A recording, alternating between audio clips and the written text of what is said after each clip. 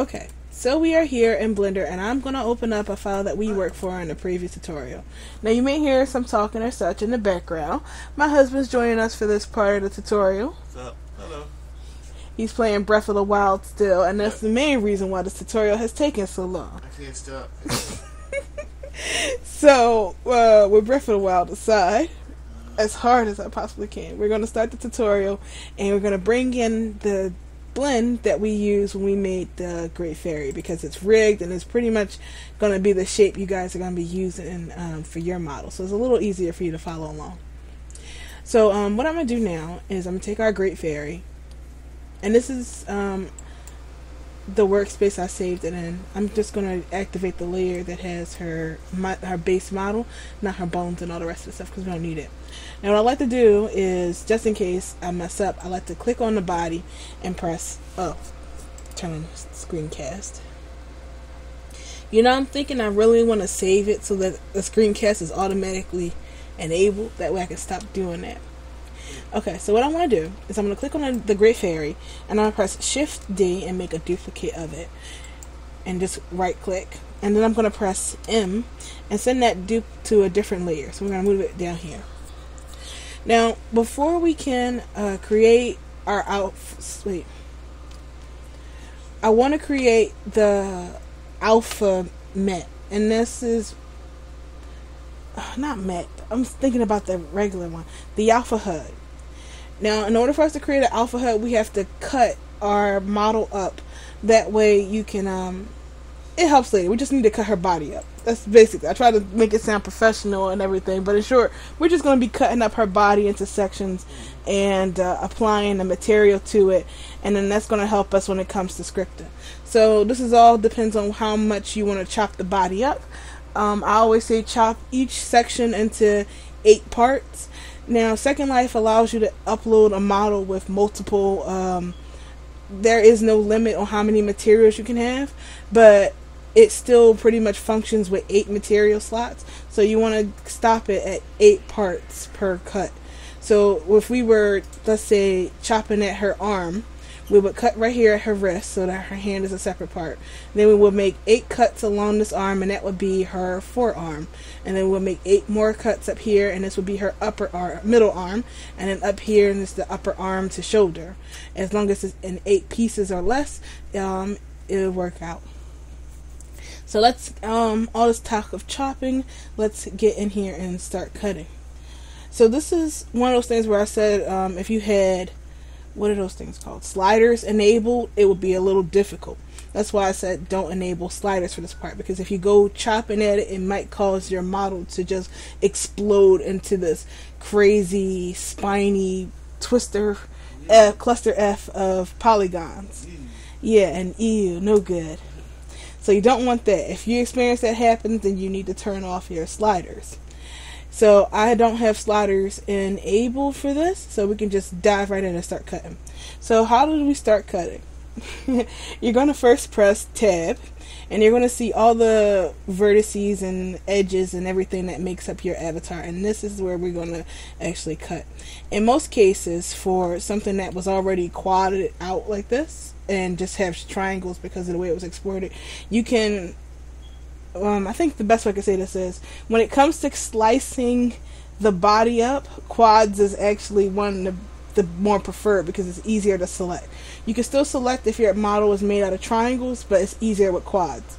In this case, you can see that this avatar is actually made of quads. It just was converted into triangles for the program it was in before.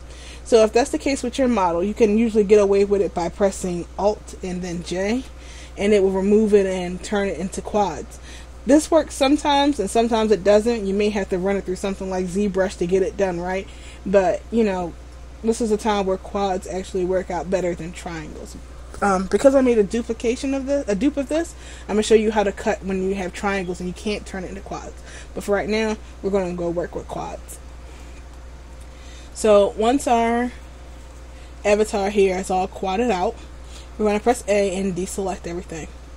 Then I'm going to switch it from, what is this, vertex and edge select down here at the bottom, and I'm going to change to face select, because I think using face is a lot easier to do. So face select.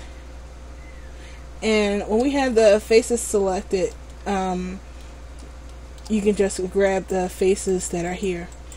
Now, as much as I love looking at the dark, the Great Fairy's texture, I'm actually going to need to make this a straight solid texture, because this is going to help out a lot easier. A lot better? It's easier, and it helps out. It's a lot better that way. Alright, so what I'm going to do is I'm going to start here at her hand, like I said before, and I'm going to press L and see what happens. And you see sometimes it just selects massive parts that are already here, which is like her wrist. No, we're going to do this right. Alright, so you see group of faces here. We're going to press Alt. Where's it? Alt.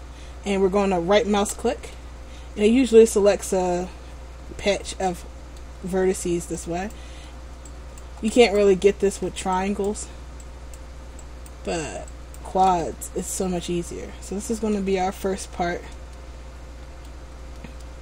Oh, wait, I missed a step. I'm so sorry. The first thing we need to do, and this makes everything so much easier down the line, is we're going to click on our mesh and we're going to go to the materials.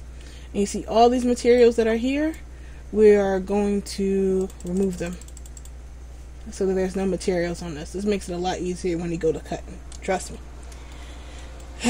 So now that we remove the materials, we're going to go back into press tab and go back into edit mode.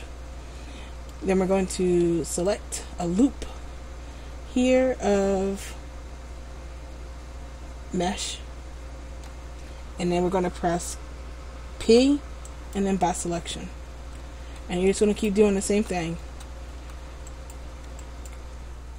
Hold down Alt, right mouse click, check and see if it goes all the way around. Press P, select. Do the same thing. P, select, P, select, P, select, and just keep going. Alt P, selection, Alt P, selection, Alt P, selection, until you get up to however much you want to chop. So I'm just going to keep chopping, and feel free to think of a chainsaw sound while you're doing this. I know I did the first couple times. But okay, this actually is a problem. I didn't look at everything I was separating. If you make a mistake, which is going to happen, don't really stress about it. You just go back in object mode, click on the part that you chopped off, click on the main body, and then go back into tools and press join, and it's back here in the fray, so you can go back and recut. Now let's see, I'm gonna get this and then put this back here and join that. I made a mistake. Okay, so sometimes when you're selecting, you may not get the perfect cut that you want, so you can just go in here and you can press C and then select the rest of those till it looks right. But what if you were chopping like this and you see it doesn't make a complete or a pretty loop? See, if we were to keep going and selecting everything,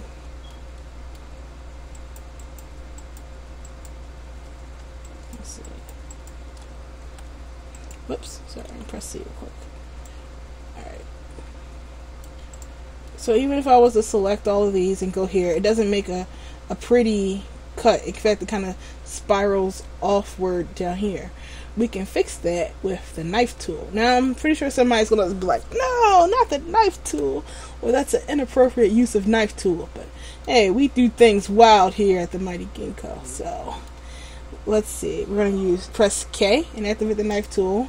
And you just slice down till you get the shape that you want, or how you want to cut it, till it looks somewhat even, I guess. Let's see. I always had a problem here. Or you can, sorry, twisting all around. Hope I'm not making you guys nauseous. Let's see.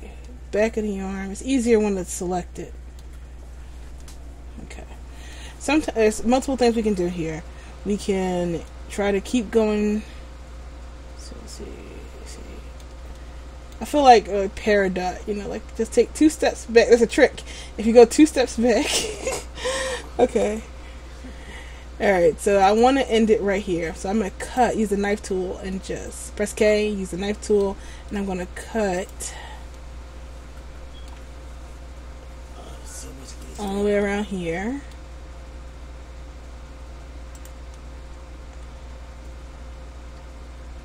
Hopefully I got it even.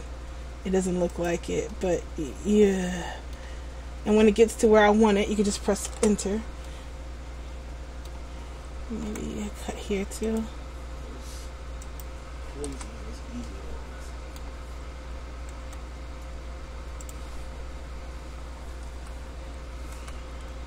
Cut here.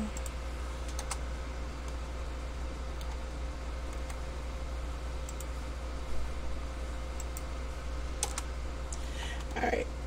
If there are some edges or so that are in the way, we could just dissolve them. So we could just click on these edges and then press delete and then dissolve the edges.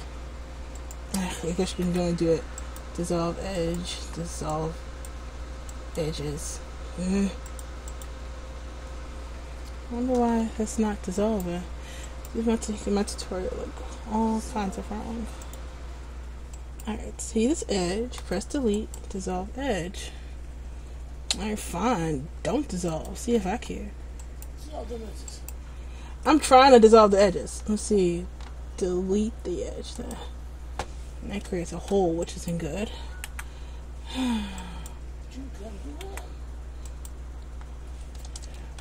That's weird. I guess it just won't let me.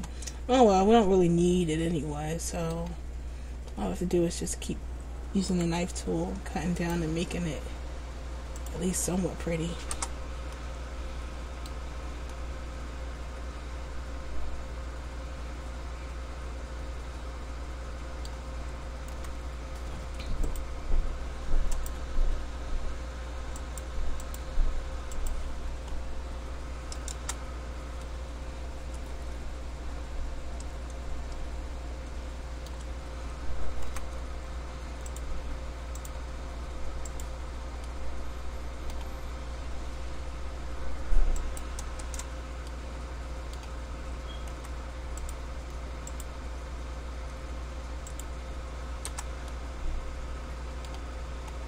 Now I know I was going to show you how to do the thing with the triangles, but this process is pretty much the same.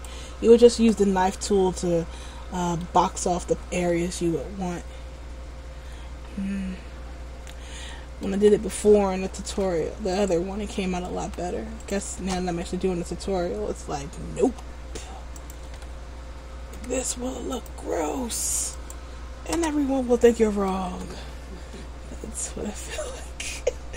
Alright, so I'm going to go with the face select and try to see if I can get a better result now. So that's a pretty ring. No, come back. There we go. Paste. And see if I can get another ring.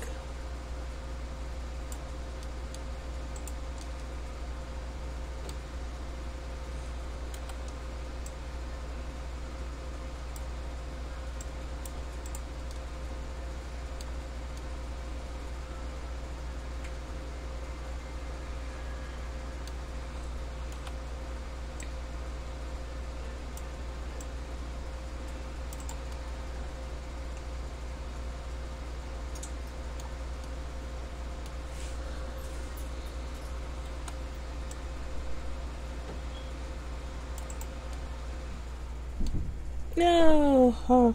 Well, I guess some places are thicker than others. Let's see. Use the knife tool again.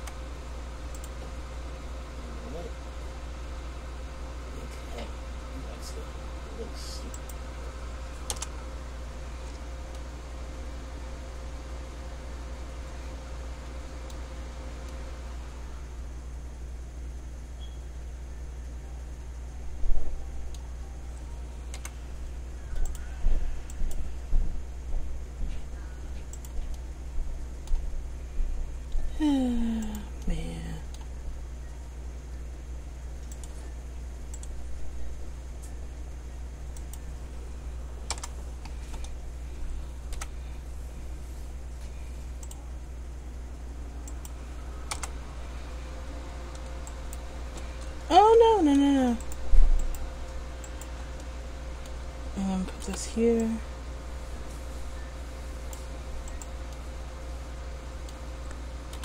So all that crooked geometry we had here is now a serviceable-ish loop. Take that, geometry. And then we're going to press P again. And then by selection. So now, as far as this is concerned, it's just a loop here, which is great. So we are going to chop all up her arm. And I'm going to come back when I have it all separated. So I will be right back, and I'll see you guys when I finish chopping. Okay, so this is actually a clear example of how I use the knife tool and stuff. Instead of the if you got confused with the complex flippery, that was the last one. So what I'd like to do is make it so that this will be a nice straight loop right here. So what I do is, if I didn't chop it away already, nope, I didn't. Alright, so I'm going to press A and deselect everything. Then I'm going to press K and enable the knife tool. And I'm just going to click on this edge right here and then drag it down to like right there. And I'm going to hit enter, and it does that. And I want to grab this, but I think I cut it in the last part. Oh yeah, I did. So what I'm going to do here is actually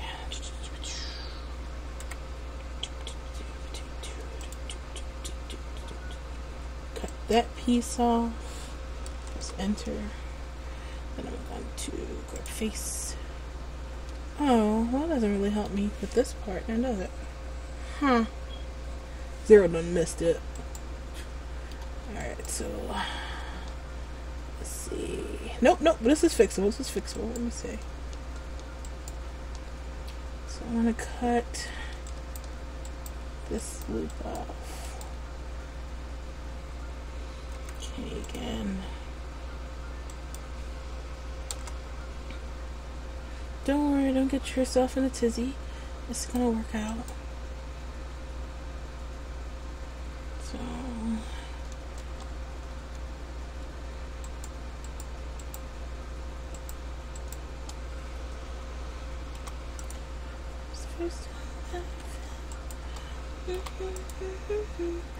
my heartbreak has never been this good. I'd rather be hurt by you instead. And at the end of it all, my heart was black and blue.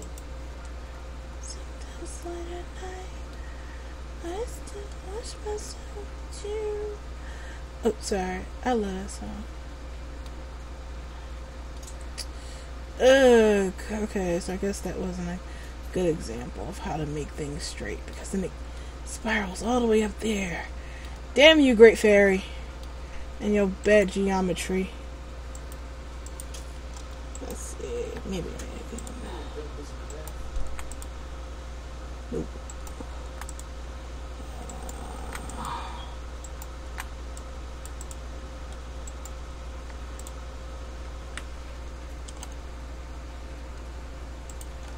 Oh, this is terrible. Maybe I should have used that cute little one that was just a bunch of blocks. No, I had to go for the complex lady, didn't I? Okay, so maybe it won't be as straight as I would have liked. There's something coming from Madam Blind over here. Grumble.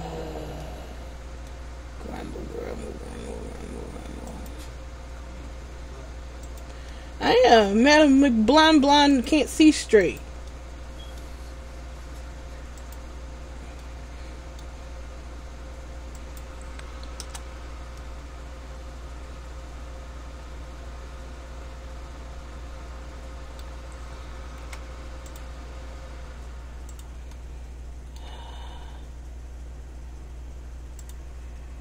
Go for the complex lady, Zero says.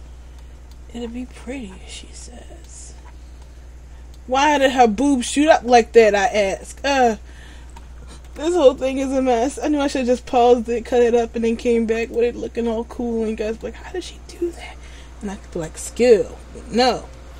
I want to show you how I got there, or something like that. I guess I should do it piece by piece then if that error keeps happening. Let me see if the boobs jack up. Nope. Alright, I'll be back when it looks cool and all sliced up. So here it is, me still cutting this body. Even though I said I was going to come back when it's already cut up. It's like, at least I want to show you that I can do something right. Look how I just highlight those quads and separate those quads. So I guess this will help you out if you got something nice and pretty. You just select it, seed, drag your mouse over, like so, press P, select. Just do it all up here. So I guess this is probably why those people kept nagging me when they're like, the importance of a clean geometry or so. I come from making garments and stuff, so that's not really important. But I guess it's important when it comes to making avatars to have a nice clean geometry scale. Even with the knife tool, being able to cut the path and make it straight, it still does make things a little bit difficult. So I guess, you know, if you must make avatars, then it'd be a good idea to make it as easy to select for this very reason right now.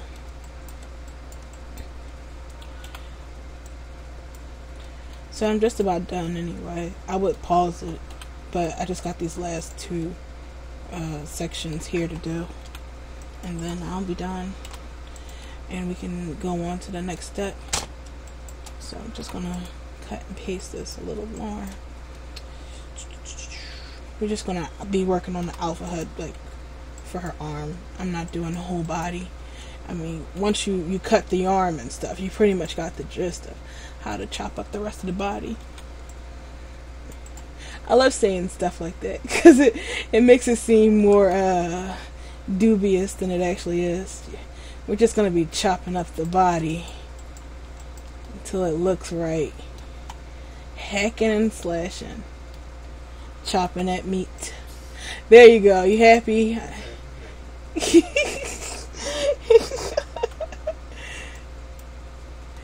Oh, while I was cutting this, when I hit a pause, my husband kept singing Butcher Pete. It is a good song, but I'm not hacking and... Alright, I am hacking and slack. Doggone it. No, I'm not joining in this song. Alright, so we have her arm all chopped up and divided. There was a piece that got messed up right here, which it didn't be, which I'm going to join back into the main body. Sorry about that leg. Back in, there you go. Okay, so now we have her arm all chopped up into rings, and this is how it's going to be alpha'd up. You don't have to make them as thin as I did. You could have just select this whole part right here and then chop that off and then pull this up here and then chop that off, and that could have been your alpha. But I know after working with a couple avatars that the better the alpha, the finerly, what's the word for fine? Like finer chopped it is? That doesn't sound right. More finely chopped. There you go. The more finely chopped it is, the more option you have. But that also means the more work you'll have to do. So, it's up to you. That's why I did this. Okay, so here we go. Back into the tutorial. Now it comes for us to set up the brackets for what would be the arm. See, not fancy words, just describe what it is. Now, this is the part where you will determine. I don't know. Just watch it, you'll see what I mean. I can't quite figure out the right words. It's 8 a.m. I've been up since 3. Alright, so I want this group of rings to be the lower arm, and we're going to count off. We're going to click on the part of the rings, and we're going to assign it its own material. So new material, and just for the heck of it, we're going to give it its own color. That makes it easier to know that it makes it easier because you see, okay, that's already got its own material because it's got a color, so it helps you keep track of stuff. So I'm going to do that, and I'm going to pick another color, and you just go down the wheel creating new colors, new materials. You don't have to name it, it's not important. The color, on the other hand, is, well, it's not either. It's just fun. The color is not even important. If you're just doing this to keep track, and it's visually pleasing after all that chopping. So we're going to hack up this body, and we're going to stop at 8. So wherever. Oh, I see. So that's why this damn body gave me so much trouble. Oh, well, it's too late for that now. I don't think I W remove doubles. Yep, it's got doubles. That's why this was a pain in the butt. Oh, well. Lesson learned. Remove the doubles beforehand for easier use. Alright, so anyway, we're going to chop, find 2, 3, 4, 5, 6, 7, and we're going to find 8. There's 8. And then we're going to stop here and give this its color. So once we have all 8 pieces in a group, we're going to select them all. And we're going to join it back together. So you should have 8 material groups. So we're going to do the same thing up the other part of the yarn. Click on it, new material.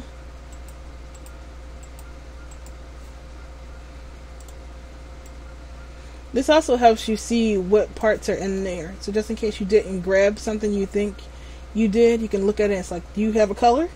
And if it doesn't have a color, you'll know that you didn't cut it off right. So let's see. Blue.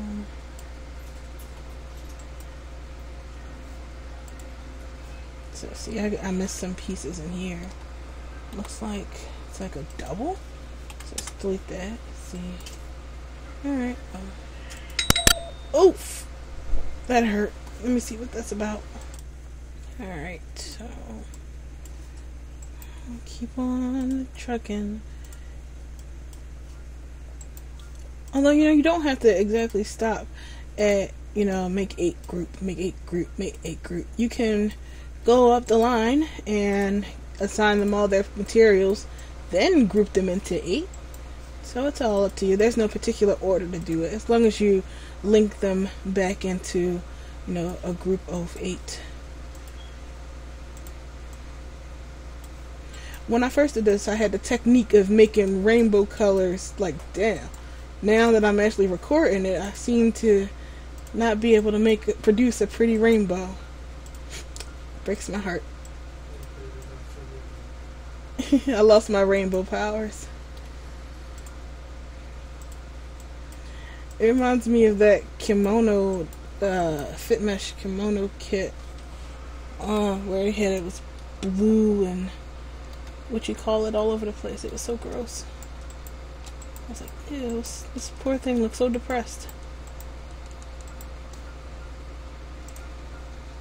For whatever reason, the Great Fairy has a weird body.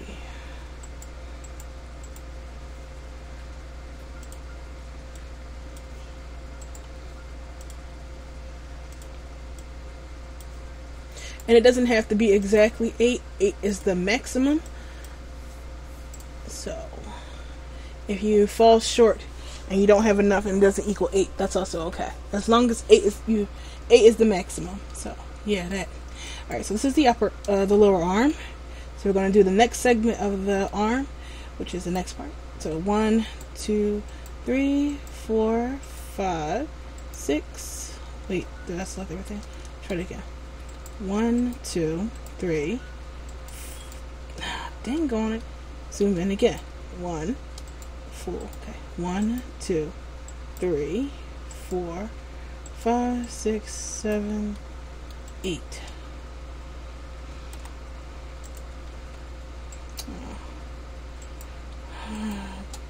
Damn troublemaker. 1, 2, 3, 4. Join 4, 5, 6, 7, 8. Join. Click these two. Join it together. So 1, 2, 3, 4, 5, 6, 7, 8. Okay, so let's go up the arm. 1, 2, 3, 4, 5. Alright, and then join. Alright, so this is going to be our demo space here for the alpha.